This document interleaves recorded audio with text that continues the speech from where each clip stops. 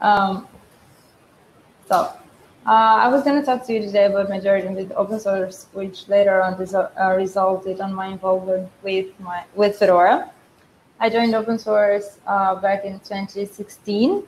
I was a student back then. And so there is this open source community in my city where we foster all sorts of open source projects other than Fedora, like Wikimedia projects and Mozilla projects and LibreOffice and any other small personal project that someone might have and want to contribute to a broader community.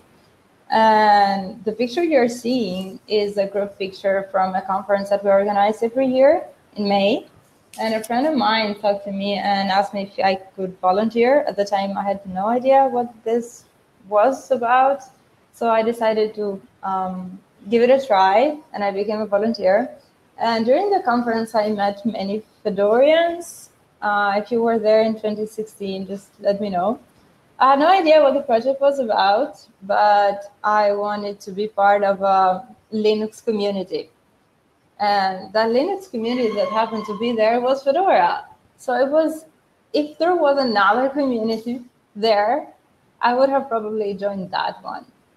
So if like OpenSUSE was there, I would have been an OpenSUSE contributor now. The thing is that when I was a student, everybody was afraid of Linux. And yeah, everyone was super afraid of Linux, thinking of the terminal, and you have to do anything with commands. I'm glad I'm here too, Marie. So I decided, to challenge myself and get into this Twilight Zone. So at first I installed it and tried to play around with it. And coming from a Windows background, I started using Fedora with Cinnamon, not yet GNOME, because GNOME was quite different from the Windows setup that I was used to. So in order to get a little bit more familiar for about 6 months, I was using Cinnamon to get myself into the Linux world. And I was barely using the terminal, which was very disappointing because I thought that the second that I will install Linux, I will be a terminal, magician and everything. Turned out it wasn't like this. There's a good interface. So next slide. So this was my first release party in July 2016. I remember that I was at the beach earlier prior to the release party, and I came only for that. I went back. I had no idea what these people were talking about, but it seemed so nice. And I think this was a day or the week that I installed Fedora on my computer too. So yeah, the picture seems very blurry and small. But yes, Yana is there too.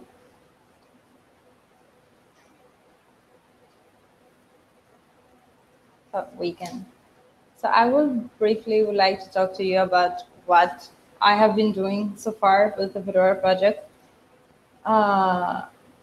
So the first thing that I did, as I said, I was a student back then, so my technical knowledge was very minimum. So I started doing localizations. Yeah, I started doing localization. I even created my FAST account during a conference where 2 Fedora ambassadors were having presentations. And I created it there. So that was the very first thing I did. And localization was actually some of the first events that I started organizing on my own. Just give me 1 second. I will open the presentation on my phone because I can barely see the screen because the text is very small. I have done install fest, so as I said, in my community, we've been organizing events, and I have also helped other people install Fedora on their computers. And sometimes where the machines are pretty old, you get to face many difficulties on the installation part, and sometimes GNOME, which is a default desktop environment, sometimes doesn't work because it requires more resources. So yeah, that was one of the most challenging parts as a contributor. I have organized events, either small or larger, and I think it is very important to be part of a community, either than organizing, but also attending events like this one. If you're a beginner, this is the best place to get started because you also meet new people and you get to know where or whom to ask in case you have a question. I have been part of booths, either smaller ones or bigger ones, like FOSDEM, for example, is probably the largest open source event happening in Europe. But I mean, it's happening in Europe, but it collects people from all over the world. We're talking about thousands of people, so FOSDEM is huge. I've held presentations like this one or a smaller one. I have also held presentations at my school when I was at my master's. I remember that we had an assignment to fulfill in CentOS, and I managed to convince my professor to do it in Fedora server, and everyone hated me. So because I changed it in the middle of the assignments. And I have also helped other people with anything that I could. But can you change? Marie?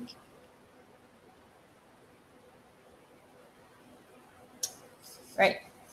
But why do this? So this is a question I get from a lot of people. Why spend my spare time and my free time doing this? For me, it is very important, the sense of belonging. I mean, as humans, we are social creatures, and we like being among others and people who are the same, at a certain criteria, the same with us. So I really love the fact that I'm here. We are 20 people in this session right now, and you're all chatting. So it's great to have people with the same thoughts and interests and everything as you. You can develop your skills further. As I said, I saw getting into a Linux community as a challenge to myself because I thought that I would become like I don't know, a hacker. This stereotype that there's a guy in front of a screen in a dark room with a hoodie. Yeah, I thought I was going to become something like that. Of course, you get to develop your skills further and you get to know what you can do. But it's not, you should not go by the stereotypes that exist out there. Yeah.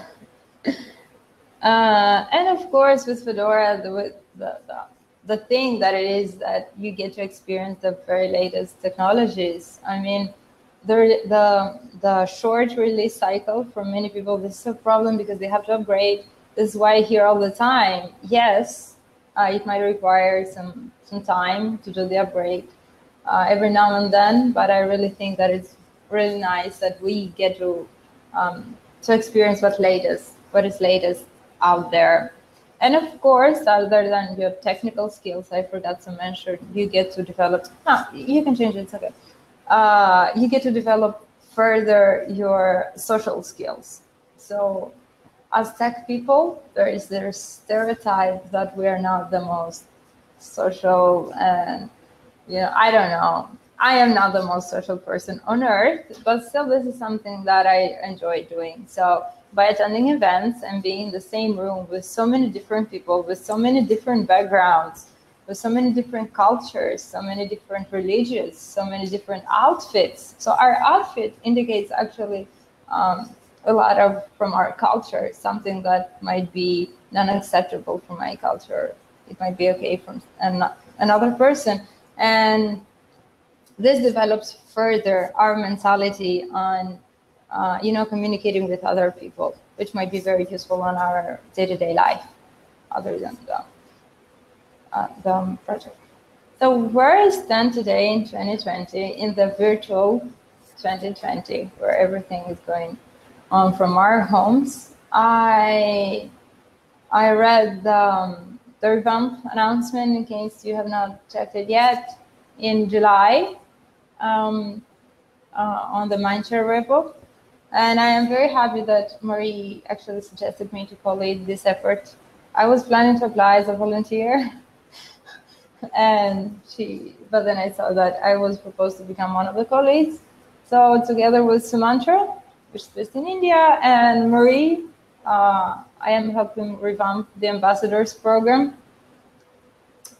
I think this is a thing that had to be done. The ambassadors program is one of the oldest ones that exist within the Fedora project. And it has been successful for many years, and a lot of people are part of it. But I think it was time for a change. And I always see changes as a good thing to happen. If you would like to discuss more on the revamp process, I am here. You can ping me on Telegram or via email with my fast email. And yeah, this is what I've been doing pretty much so far. So thank you very much. This was a short presentation about me as a Fedorian. Thank you. That was great. Thank you. Everyone can put questions in the chat. I have questions. Oh my God, why? How do people get involved in the community outreach revamp? Oh, so in the outreach, we have a repo, an issue on the Mindshare repo on Pagure. I pronounce it as Pagure. Everyone does it. Everyone pronounces it differently. Did you know? This is my version of the story. This is my version of Pagure. Sorry? Well, Pagure is a French word that means snail. So it should be Pagure.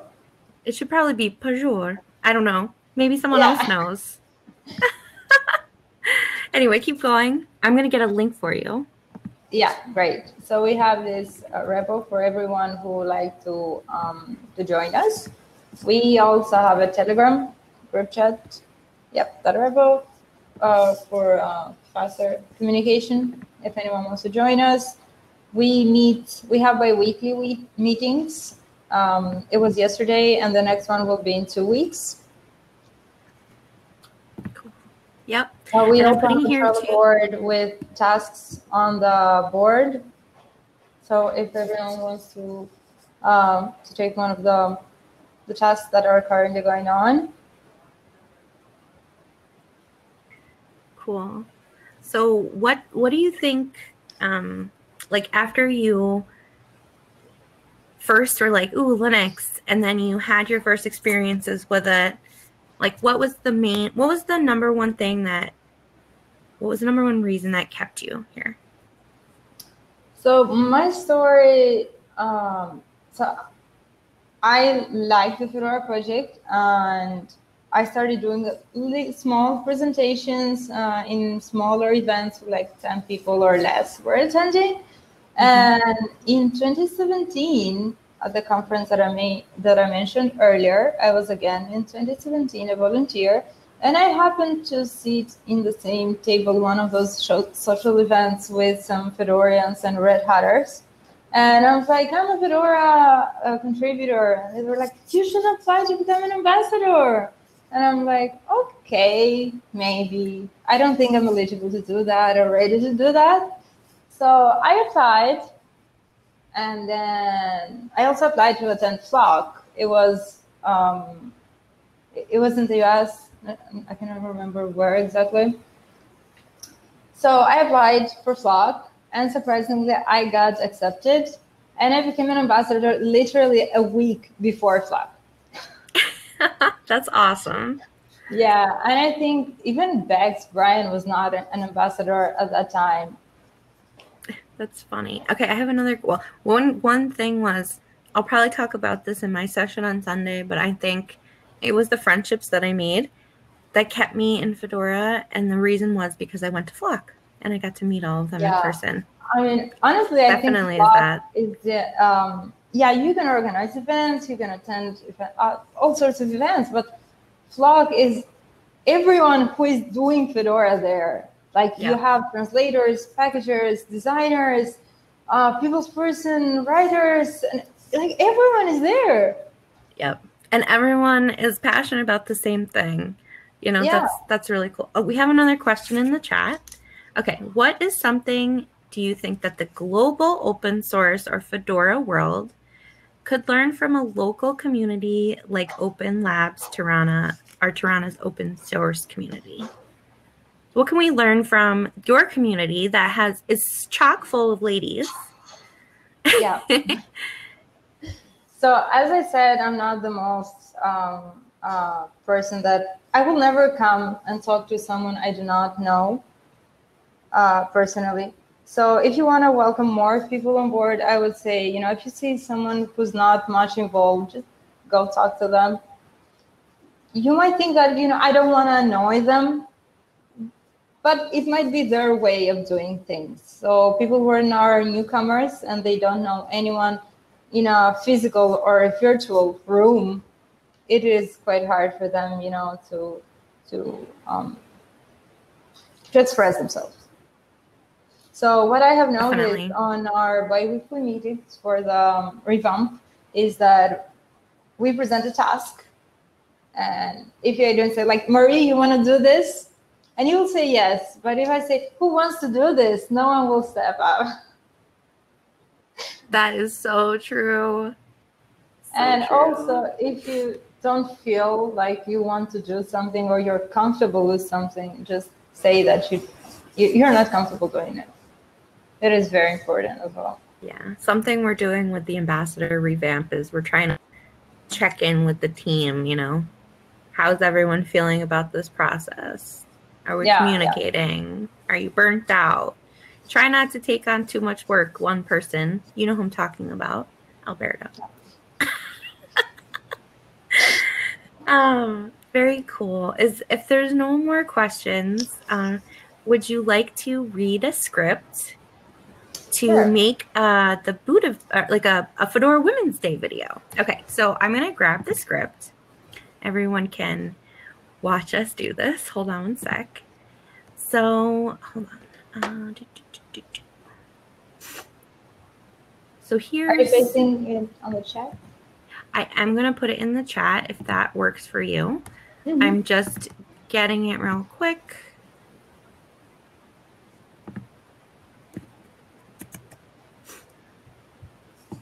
Of course, YouTube decided to open. Okay. So, let's see.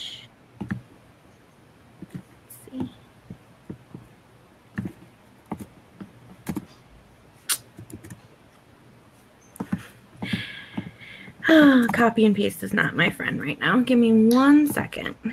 So it's going to look like this.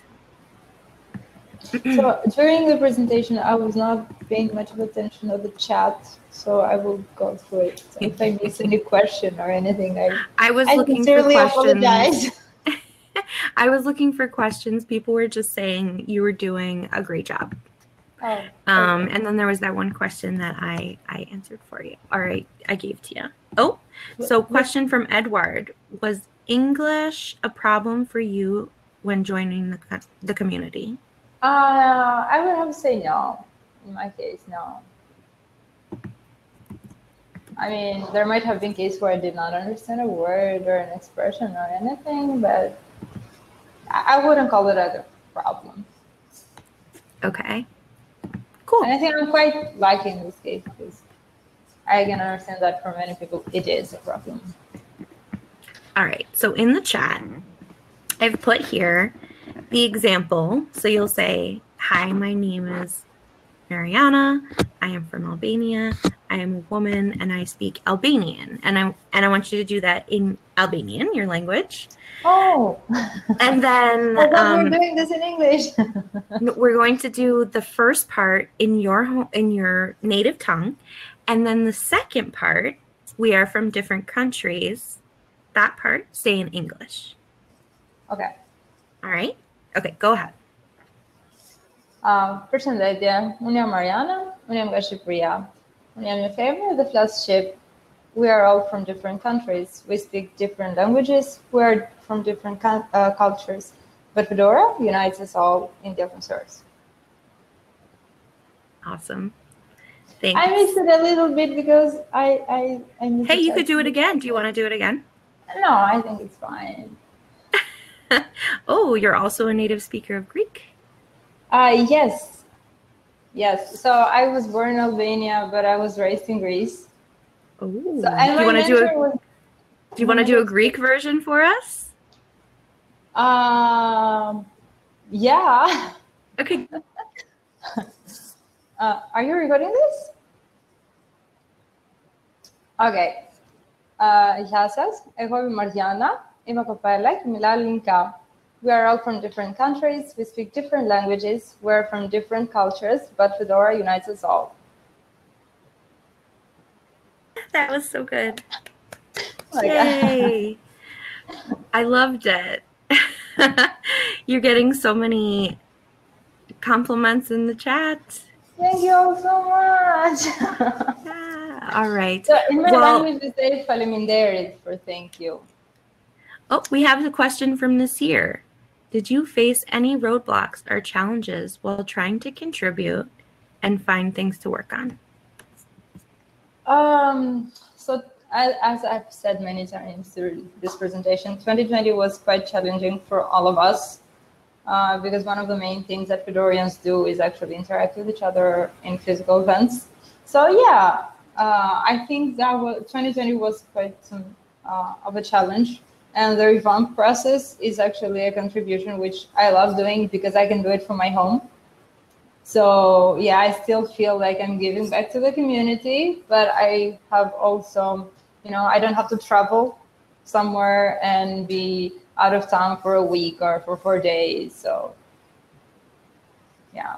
Kind of an ideal time to do it. I'm not trying to say the pandemic should go longer, but it's just we're all home. We get this weird pause from life where everything's going slowly and quickly all at once. But I'm so glad to have you here, Mariana, at Fedora Women's Day and in Fedora, helping to lead the revamp and everything that you do. So thank you.